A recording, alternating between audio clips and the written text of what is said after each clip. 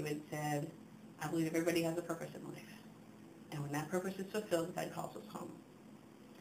And whatever her purpose was, she fulfilled that before she was ever born.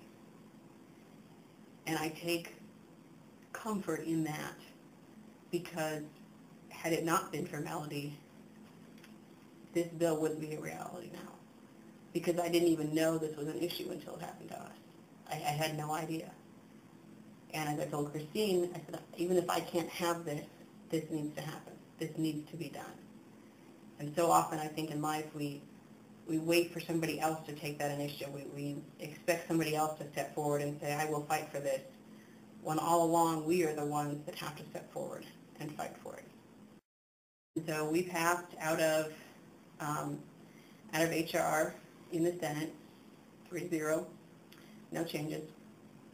Next day I went back for the full HR meeting, and just a couple of them said a few things, and apparently they came in for the meeting, then they caucused, and apparently in the caucus there were a couple senators who were starting to, raise a little bit of a, why are we doing this? But, they're like, look, it was passed out of the House, and Tom Yoakum, whose ex-wife is also legislator, Pam Yoakum, they went to these guys and they said, look, if Tom didn't believe in this, he wouldn't stand up for this. He is not one of the people that just takes up causes for no reason.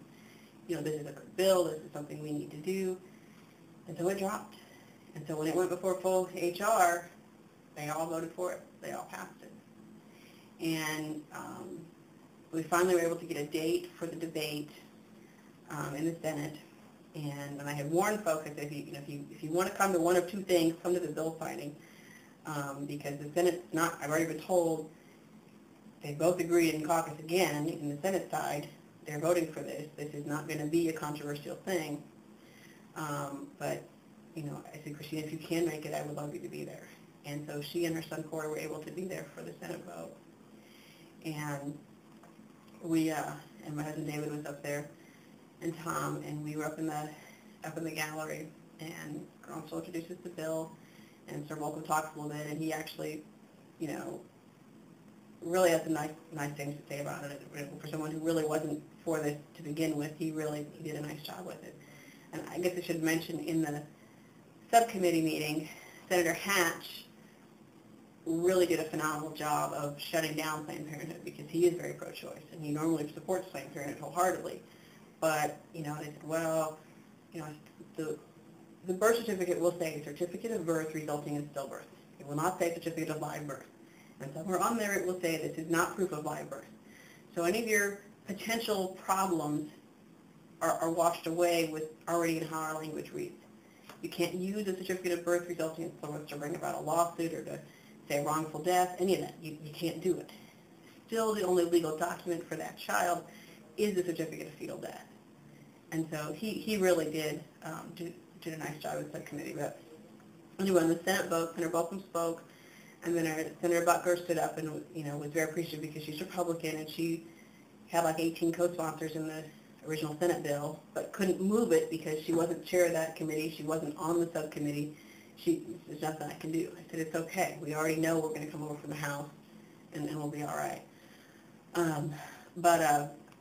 So she stood up and just said, she appreciated that we could all come together and do this,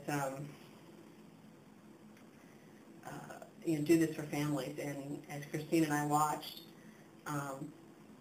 one by one, and we watched all 50 lights turn green. And Christine was in tears. I was in tears, And, something she had wanted to see happen for 11 years was finally coming through. And just phenomenal to be able to watch that. And then they pushed it along so that, because the governor was going to be out of town at the end of that week, and so, but they got it moving through the process, because once it's passed, you still have some paperwork that all has to be done. The governor has a 3-day window to sign it, but they were all getting in line to do it, and then we had the signing on Monday the 26th. And we brought our girls up, and several other families were able to make it and come for it. And we are now number 33. This bill, it's bittersweet for me, because, and for every parent, because it still doesn't bring our children back. But, I go back to the fact that we will always have empty arms. And on one hand, we will hold the death certificate for our child, because that's what the law says, that's what our society does. But now, on the other hand, we have the right to have a birth certificate for that child. The law is retroactive, so that any parent named on that fetal death certificate can get one. Even if you're divorced, you don't have to have your ex-husband's or ex-wife's signature. If you're the parent named on there, you can request that. And it's optional. If in your grief process you choose not to do this, that's okay too. Because we don't, just because I want this doesn't mean the next person wants it or needs it. And that's okay. But now they have the right to have that. And it changes a policy to code.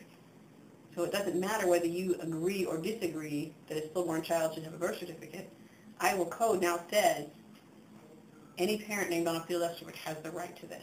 And you will give this to them when they fill out the paperwork and send in the $15 fee or whatever it is and do it.